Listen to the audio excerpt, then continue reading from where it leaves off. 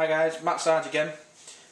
Today I'm going to use this electric buon vino mini jet wine filter to filter a batch of rosé that I've done. This has been brewed. It was a Solomon Grundy rosé platinum 7-day wine kit.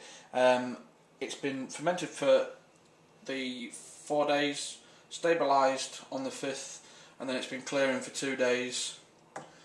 When I did my last batch, I ended up with a slight amount of sediment in the bottles, so I've decided this time to filter it. My local homebrew shop has lent me this machine. That's Grimsby Homebrew Centre, and what this does, it passes the wine through the unit, through the pump, into the unit, through 3 separate filter sponges, and removes any particles. There are different pads depending on the clarity that you like. I've got the polishing number 2, so let's go with that. I've got the 3 pads here. They need to be wet, soaked in water for at least 5 minutes. And all you do is remove the 2 thumb screws,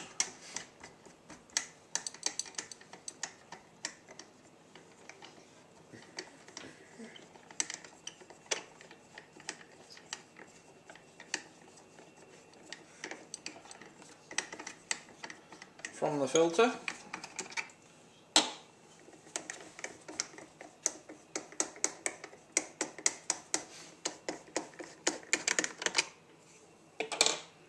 And then remove the front plate and the 2 washers.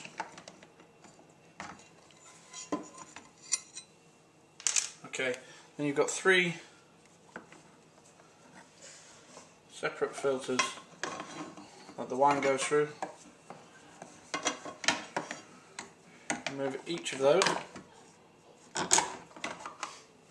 Okay, take 1 filter pad, place it into the filter like that. Take your first plate, put that on.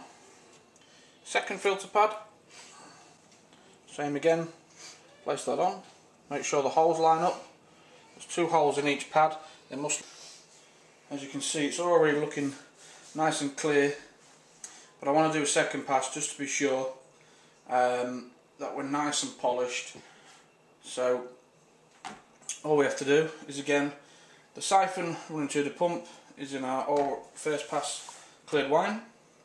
What I've done now is, not only have I got the main outlet into the bucket, I've put another hose onto the outlet rather than a bowl, because the bowl filled up quite quickly, and I've got that running into the bucket as well.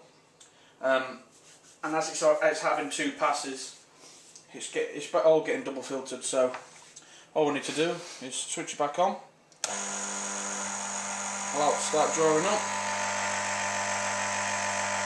Here it comes. As you can see, it's already really clear coming through this pipe on the first pass. It's going to go through the filters again, and once you suck that air out, there is a bit of air in there. You'll see it's going to be really clear coming through. Air coming through, tighten the filters up.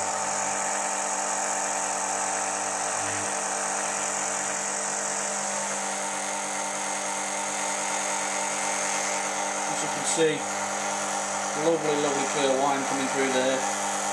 So this is a rosé, so it's a clear wine anyway, but the filter's doing a brilliant job of really polishing it up to be crystal clear.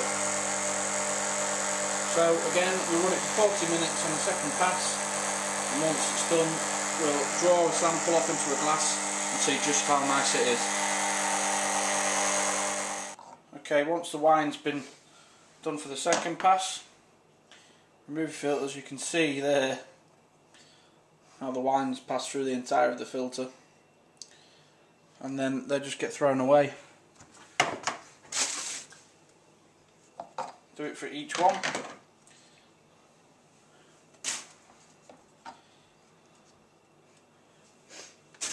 And then obviously clean all the sections and clean the filter before you put it back together. The pump does get very hot, especially after 2 runs, and it does say in instructions that after you've done 2 runs, allow it to cool before you do any subsequent batches, otherwise you risk damaging the pump. That's all there is to it. What we'll do now is draw off a sample to see how clear it is. Okay, so here it is in the bottom of the bucket. It's had the second pass. Got a wine glass. Let's draw some off and see what we get.